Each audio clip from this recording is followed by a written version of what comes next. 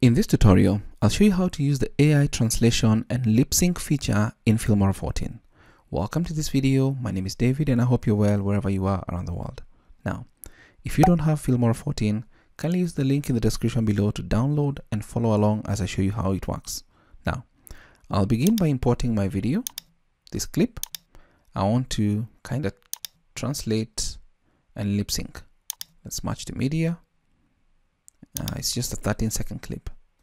In this tutorial, I'll show you how to use the script's eye contact feature to simulate eye contact with the camera even when you're reading from a script. Welcome to this video. My name is David and I hope you're well wherever you are around the world. It's just a short video, and now let's use the AI translation and lip sync feature. I'll just begin by just right-clicking my clip on the media here and then click on AI translation. Once I click on it, a new dialog box is going to open up. From here, if the translation type, if you're not on the translate and voice caption, you'll probably be on only translate caption. Now, what you need to do is just make sure you have translate voice and caption. I'll click on that. And then from here, you'll need to set the source language and the target language. The source language is US English, and let's assume you want to target maybe Spanish. That is the lip sync and the translation to be in Spanish. Now, of importance here is that you'll need to click on the lip sync feature. It's still in beta, so I'll just click on it. And once I do, one thing you need to notice is that the credits for this keep going up. So if I hover over this particular one for best results, please follow requirements below. Face forward for the duration of the video. As you can see, to minimize obvious facial movement shaking, avoid any obstructions to the face. So this video is clearly highlighting all those particular requirements. Now, if I'm satisfied with my selections here, I'll just click on generate, and it's going to begin processing. It's going to upload to their servers. Let's wait and see. I kind of just want to see the results of what it's going to look like. It's translating. Estimated time, you'll see the number of minutes it's going to take. Remember, it's a 13-second clip, so depending on the length of your video and also more or less the servers that are doing all this online, then it could take you quite a while. So you may need to go get a cup of coffee or something, and I'll be back once it's almost done so that you can continue with this particular translation and lip sync feature. Now the translation is almost done for this particular aspect of it, and you can also notice that we are going to kind of get a new clip _clip 3 lip sync.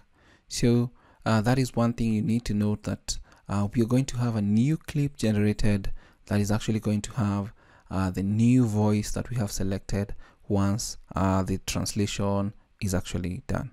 Let's just continue waiting and we'll see the final result or once everything is done in the stipulated time that I've mentioned right here. So the translation is done, and as you can see, we now have some new clips on the timeline. Now we've got the original clip, and then we have translate clip right here. The translate clip right here also has captions available in our target language. So let's actually mute the clip below and actually even hide it and play what we have.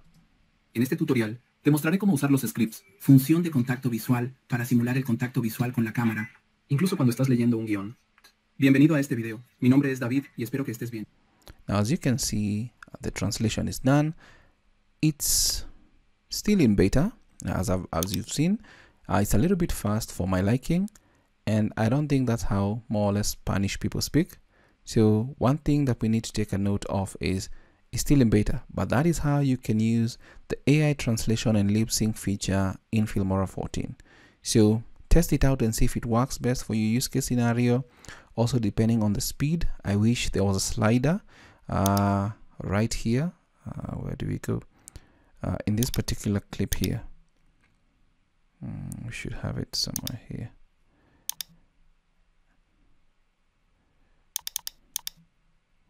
In the AI translation, I wish there was a slider to kind of showcase or reduce how fast the person speaks or the talent.